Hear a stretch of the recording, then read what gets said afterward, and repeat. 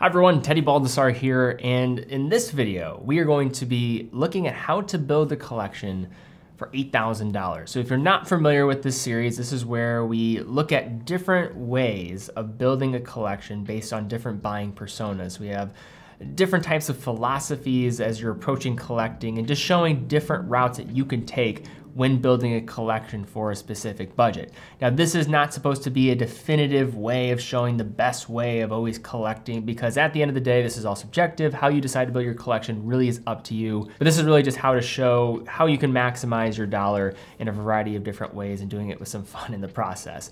So before we jump in and look at the personas, if you like this price category of $8,000 and also want to look at how can you maximize that in this price range, maybe just putting it all into one watch, I have a great article looking at some of the top picks for watches under $10,000 on the market, primarily looking at that price segment of $5,000 to $10,000. Have a wide selection of models there from a wide variety of brands. So I definitely would recommend checking that out before we dive into the video here today, but I'll have a link to that in the description down below.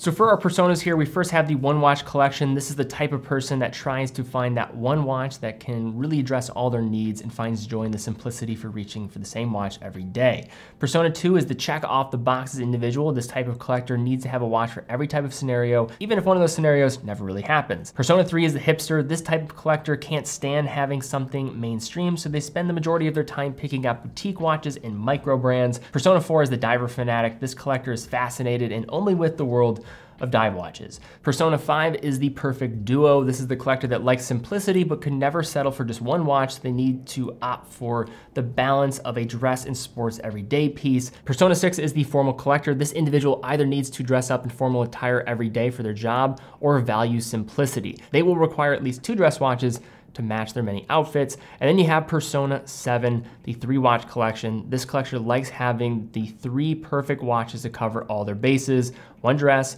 one everyday, and one sports. Now for our first category here, we have the persona that is really focused around that one watch collection. So how can you maximize for around $8,000, give or take, maybe plus or minus a few $100s?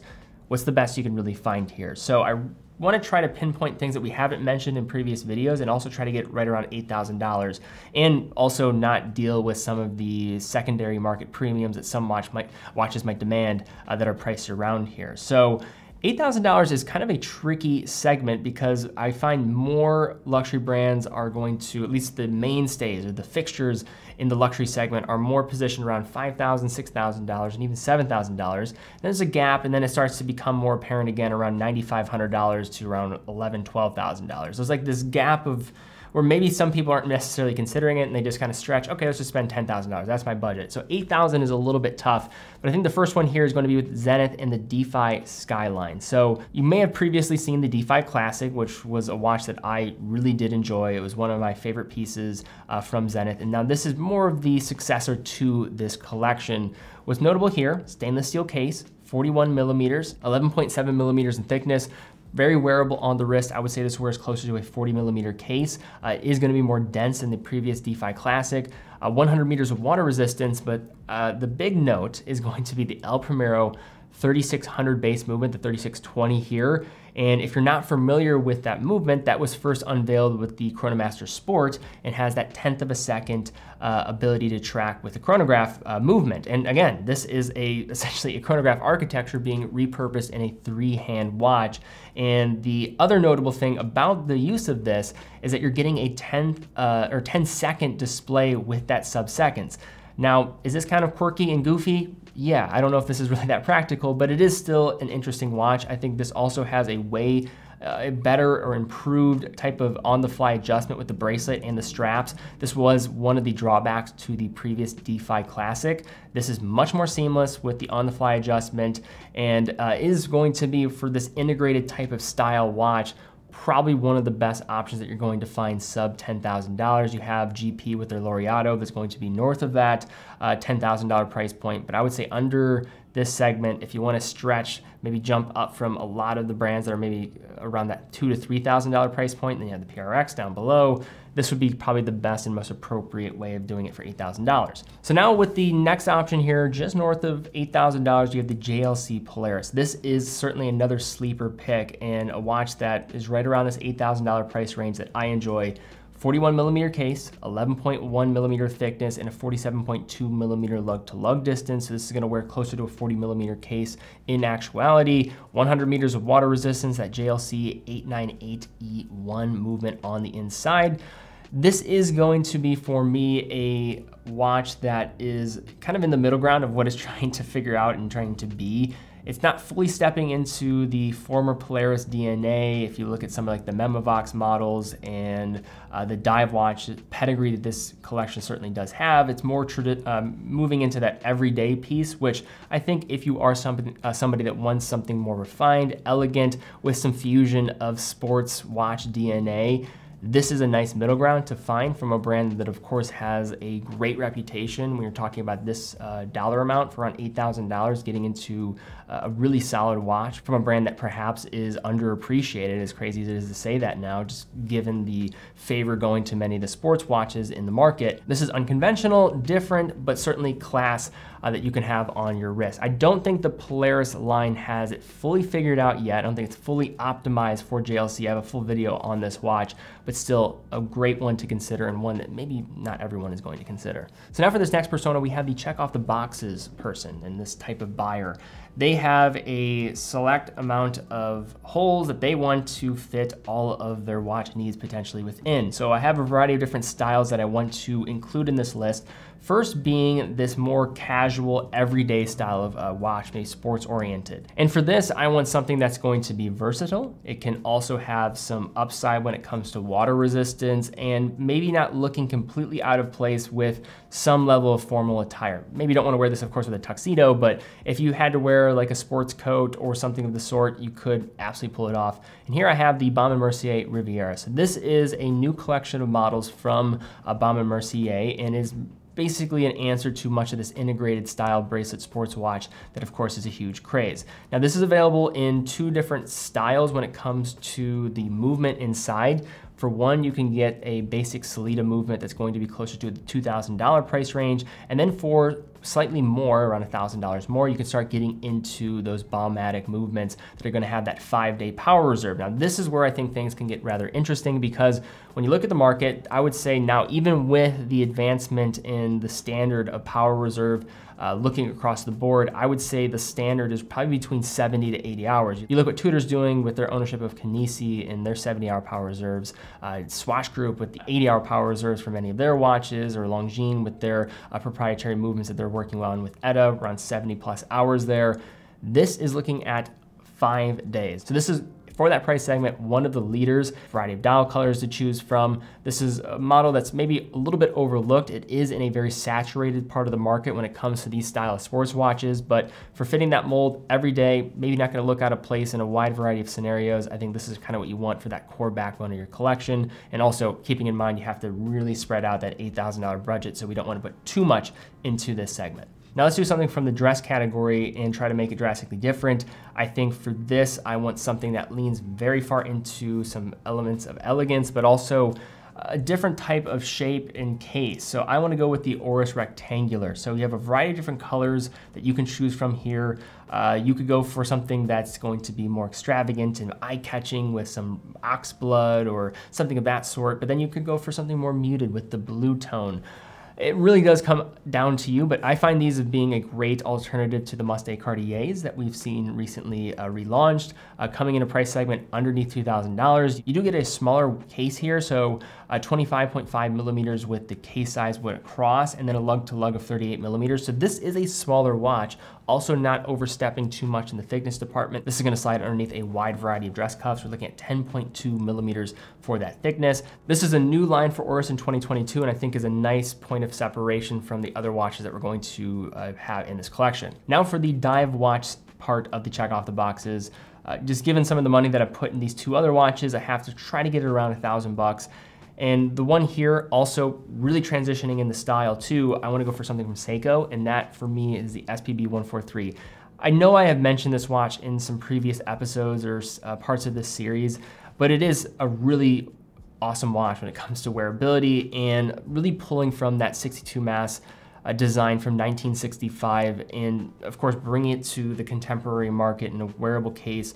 Although you are paying more here compared to your general Prospex diver from Seiko, I do think there are subtle hints of refinement that allow it to be elevated, but really at the end of the day, what you're paying for here is, I think, some really good design, slight improvements with the bracelet, the movement, and some of just the package and utility of that elapsed time bezel and the rotation. It's much more crisp than those entry-level options. And then putting that in a package that I think enthusiasts will really like. And it certainly does seem that that is going to fit the mold of what this one is going for. 200 meters of water resistance, wearable case at 40.5 millimeters that wears actually smaller than that. I would say it wears closer to I'd say around a 39.5 to 40 millimeter case being true there, and an automatic Seiko 6R35 movement on the inside with that elevated 70-hour power reserve to go along with everything else. Now for our chronograph. So there's a couple chronographs that we could go for here. I wanted to try to stretch as much as I could with the budget, but also feature something that's maybe fresh and new. There could be some overlap here with the Riviera, but I do like this watch. I think many people have been talking about this watch, and that is with the Tissot PRX chronograph. So depending on what colors we've chosen, I think that could dictate which one of these watches you go for. I just think the blue is just striking and my favorite of the two dial configurations. 42 millimeter case. I will say that on my wrist, despite it being of course a larger watch, it does wear in a way that I didn't find it completely overbearing, because it does give off this kind of Royal Oak offshore combination with the Rolex Oyster cards and bringing those things together.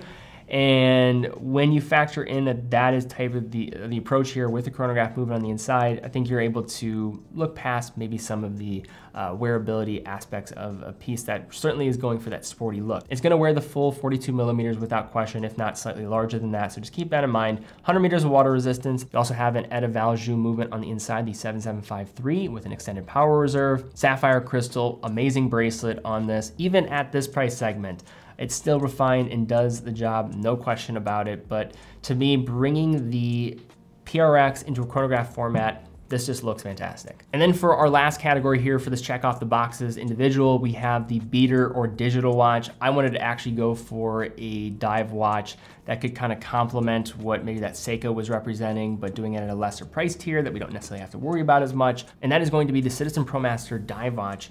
Automatic now. So this is big news for the ProMaster collection. As you may know, many of those ProMasters or those divers in the past were really more those JDM models that wouldn't necessarily be focused for the US market or different markets around the globe. This is now becoming available in some different markets outside of Japan. So great to see that. Price range starting at around $550. Case size is 44 millimeters, but that lug to lug dimension allows this one actually on the wrist. It's like a 40.5 to 41 millimeters when you actually have this one strapped on. The clasp is unconventional, ISO diver compliant here, and 200 meters of water resistance in the process. Good price point. I like the looks, variety of dial colors to choose from. I think these were long awaited for many collectors and fans of Citizen. So I think this is a good way to round out and be a watch that you don't have to necessarily worry about to the same degree as some of those other watches in the collection, and being that true beater and watch that you can just have fun with on a day, maybe to the beach or just running around, just doing some errands or something of that sort. Now for our next category, we have the hipster segment. And for our first watch within the hipster segment, I want to look at something from a brand known as Aquastar. And this is a brand that maybe most people don't consider, but I think it would be perfect for this type of persona. The watch here is the Deep Star chronograph. This is gonna be a nice hybrid of getting your chronograph, checking off the box there, as well getting some diver background and pedigree here. This was best known for being worn by Jacques Cousteau's crew, or at least Aquastar was, back in the mid 20th century. Case size here, 40.5 millimeters.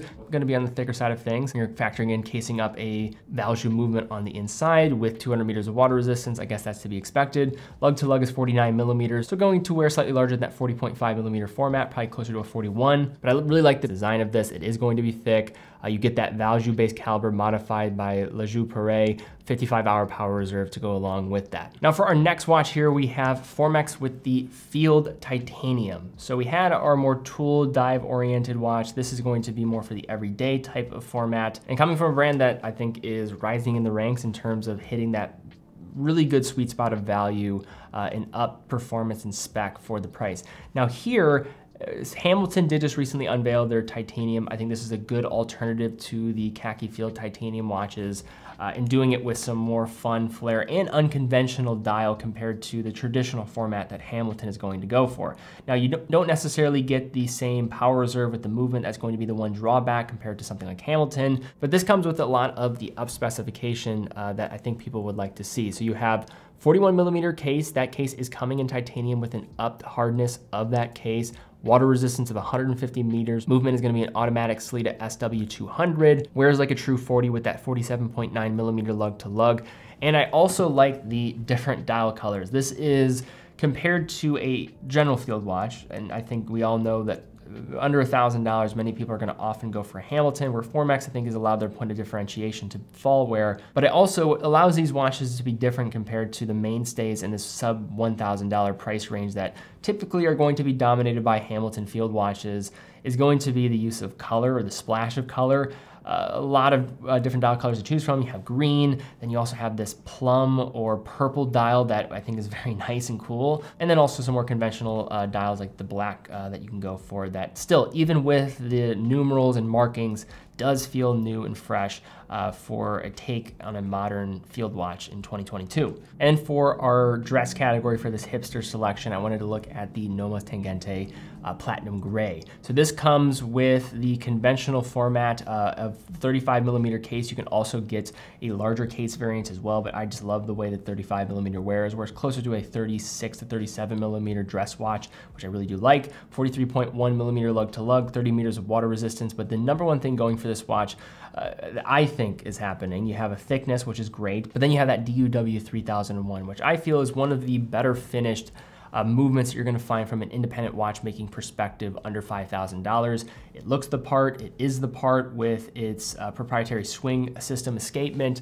that you're getting here. This was really that step into that next tier of watchmaking. As you started with the alpha manual movement, this is starting to get into some real level of independent watchmaking. And then the finishing is great too. The Glashütte waves across the bridges, you're getting some raised elements on that rotor and some engraving on those bridges. I just love the look of this movement. I've owned watches with this movement inside of it, and it's one of those watches for around $3,000. When you flip this around, it does have that wow effect that many other brands I don't think can rival out there on the market. So now for our next category, we have the Diver Fanatic. And I have two different divers that are going to, in total, equal $8,000. So I want a good way to look at both sides of the aisle. You want something that's more to the everyday option, and you have something that's more to the tool or extreme dive watch fanatic. So the first one is going to be with the Tudor Black Bay 58 in bronze. Now you could not go for the bronze if that's not to your liking, but why I like the bronze is it was the introduction to a couple things. One,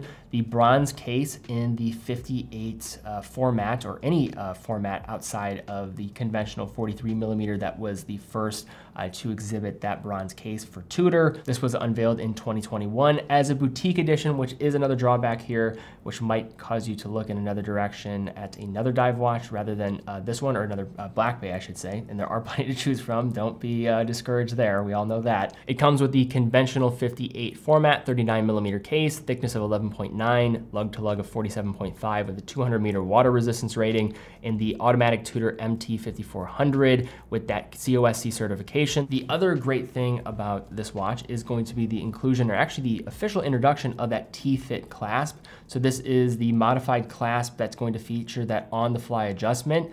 Previously, to get that on-the-fly adjustment with that micro adjustment point without the use of a tool, you only had the Pelagos, which I think has one of the best clasps in all of watchmaking under $5,000. And with this watch, you have essentially the same level of flexibility in a slightly modified, refined package. And this has been now making itself available in other watches from Tudor, which is great to see. And now for our other dive watch in this category, we have the EZM 13. This is actually the EZM 13.1 if we're being specific. 41mm case, thickness of 15mm, and a lug to lug of 47mm.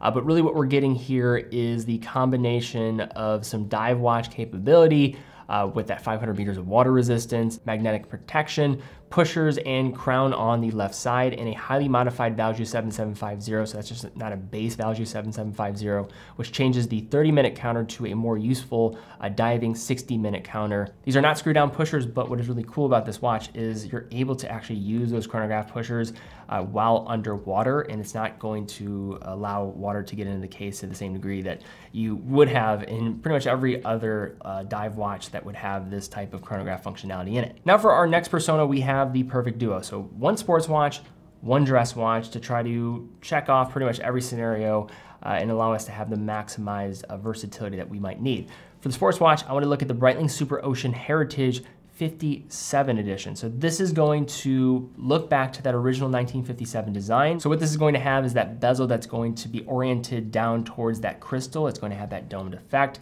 This combination has been replicated by many dive watches that would follow, but this was really the one that almost started this trend when you're talking about the mass market. Price range just above $4,000 starting price, 42 millimeter case, really solid thickness here at 9.9 millimeters, lug to lug of 46 millimeters, water resistance of 200 meters, and it is going to utilize a third-party caliber here with the ETA 2892.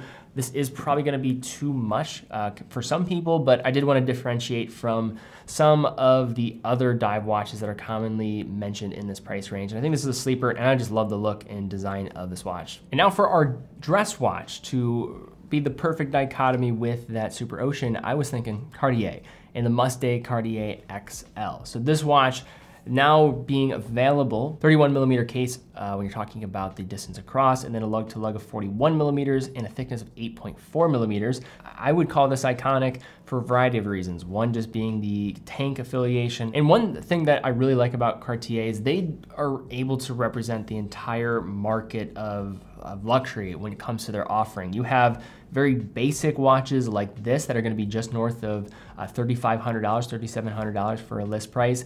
And then you have just these crazy skeletonized watches from their Santos collection that are going to demand tens of thousands of dollars. So they do a nice job. And there's a reason why Cartier now, in terms of looking at output and revenue last year, was actually #2 when it came to the Swiss watchmaking industry. So well done Cartier, and I think this is a big reason why, is because they are able to address all parts of the market, and this is a great example of just getting a killer watch for south of $4,000. So now we have the formal collector for Persona 6. This is someone that really wants to key in on dress watches, and I have two here that I want to pair with one another. First, I have the Omega Constellation. Now this is a line that I think many people overlook. I'm not the biggest fan of the modern Constellation, just personally. I'm not this late 1970s, 80s griff claw design is not what I like when thinking of the Constellation, but to each their own. I think these are still well-made watches and often overlooked and have some sporty upside